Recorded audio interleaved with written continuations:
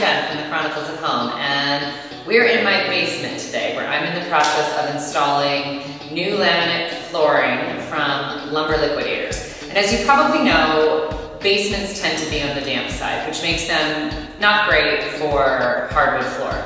Laminate is perfect for a basement, and specifically you want to look for a laminate that is appropriate for below grade installation. The great news is once you choose your laminate, it's so easy to install, and I'm going to show you how to do it.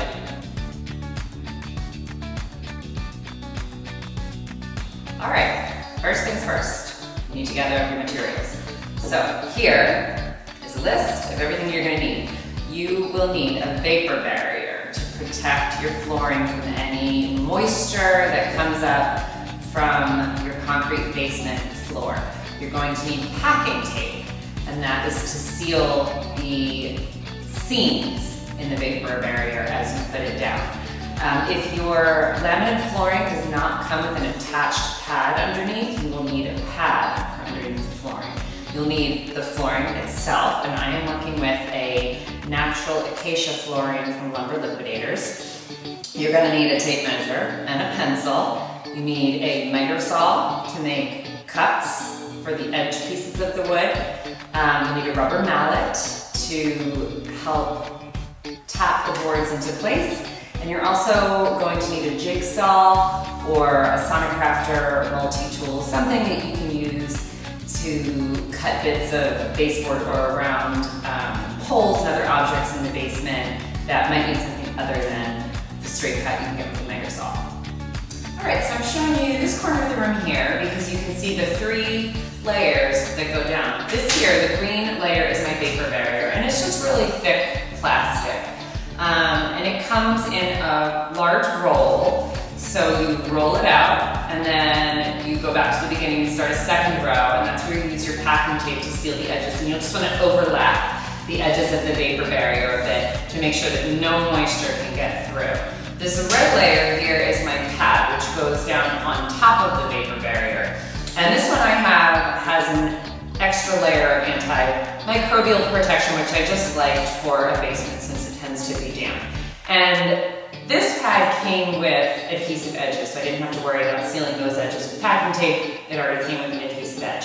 Once you have your vapor barrier and your pad down, you're ready to put your flooring on top, and I'm going to show you how to do that now. So I grabbed a piece of scrap laminate here to show you that there is a tongue side to the laminate and there is a groove side to the laminate.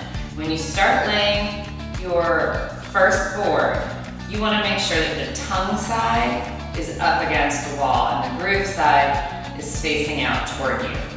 As you can see here, I opted to remove the baseboard before I started my flooring. My baseboard was a bit damaged and I felt like it was the best move to just remove it. You don't have to do this. Either way, whether your baseboard's there or whether it's not, you need to make sure that you leave at the edges a 1/4 inch to a 3/8 of an inch of space to allow for swelling or expansion when the weather's warmer. I just cut some little scrap pieces of wood here to act as my spacers. So when you're ready to lay your first board, this was my first board here, the tongue side's facing the wall, and I set up a spacer at the edge and along the side to make sure that I left that 1/4 inch to 3/8 inch of space. All right, I wanted to give you a closer look at how you actually get the flooring to go together. So if you start, like I said, the tongue side facing the wall, I was working right to left. You don't have to do that. You can work left to right as well. But I've got groove side facing me now. My new board going in has the tongue side facing the board adjacent to it. And this board here on the right has the tongue side facing out, and this end has a groove side. So the very first thing you do, kind of hold it up at about a 45-degree angle and slide the tongue under the groove. And you want to make sure you push it right tight up against the board next to it. You grab your rubber mallet, give it a few taps, and then let go of it, and you're gonna see there's gonna be a little bit of a gap here most of the time. Take your rubber mallet again without touching it, tap it in more at a few spots. And what you're gonna see as you do that, this opening between the two boards is gonna go away. And as you snap that tongue into the groove, the board is gonna lay flat. You may have it sticking up just a little bit here at the joint. You can tap it flat with your mallet, or when you go and get to your next row here, it's gonna hold that joint flat and in place. So don't worry too much about that. Have it pretty flat, but it doesn't have to be exact.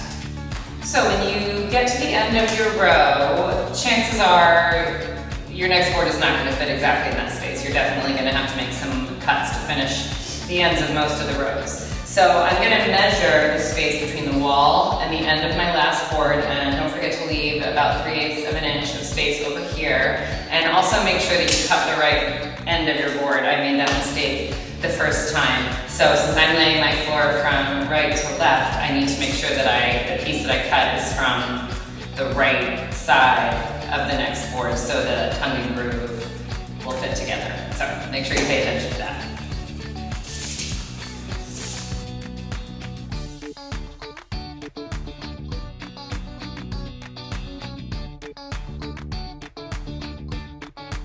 So once you've laid that last piece in your row, you're gonna have a scrap piece left over from the cut, except it is not really scrap. You're gonna wanna hold on to this as long as it's longer than 12 inches. You're gonna start your next row with it, and that minimizes waste, and it also makes sure that the seams in your flooring are staggered.